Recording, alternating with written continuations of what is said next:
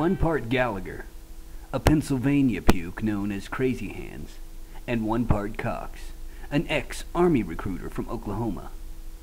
This is a story of two Army buddies, and how in a very short time they skyrocketed to the heights of musical gods, feverishly fingering their way through rock classics like Freebird, Crossroads, and I Love Rock and Roll.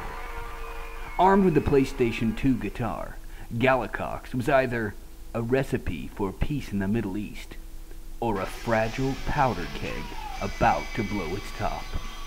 Tonight on Behind the Music, we explore the Nineveh province phenomenon that is Gallacox. When Behind the Music returns.